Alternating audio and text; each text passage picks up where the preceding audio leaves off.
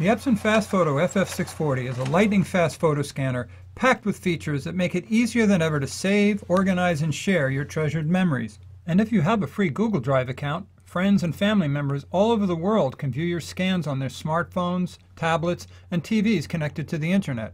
But first you have to enable the feature in FastFoto.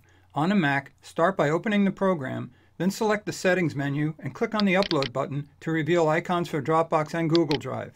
Make sure you're connected to the internet and then click on the Google Drive icon. On the PC, open FastFoto and click on the Settings menu in the upper right corner to reveal the path to the upload icons. If you already have a Google account, sign into it now. If you don't, take a few minutes to create a free account at accounts.google.com. And once you finish logging in, a FastFoto permissions window will open, followed on the Mac by a window that lets you choose the type of file you want shared.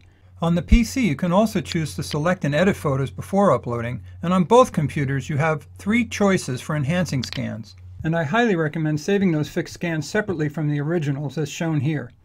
Now the Google Drive feature is enabled, but before you start scanning, try to organize your prints by year and season and subject, and use the drop-down menus in this window to embed those dates and folder names and subjects into the scanned files automatically.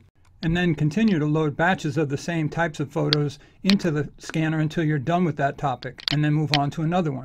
If you chose to select photos before uploading in the PC setup window earlier, you can do that now, or you can choose just to view the enhanced files, select all of them or just your favorites, and upload those to Google Drive all at once. Then, within minutes of scanning, your Google Drive will contain folders of images with the same names as those on your computer. Double-clicking on any of the images in the Google Drive opens a larger window where you can zoom in to check detail or access the file sharing toolbar, allowing you to quickly email links to contacts or post images directly to Facebook and other social media platforms. If you want to organize and view your scans by date, log into Google Photos webpage. Open the Settings window, select Original for your photo size, and click on the Google Drive button to sync all of your photos across Google Drive and Google Photos. Once synced, you can use the Google Photos timeline slider to view folders of images based on when they were shot. And if you double-click on images in Google Photos, you can access the sharing toolbar that allows you to upload images to your social media sites, or the editing tools that allow you to rotate images, adjust exposure, crop images, and even add creative vignettes to your photos.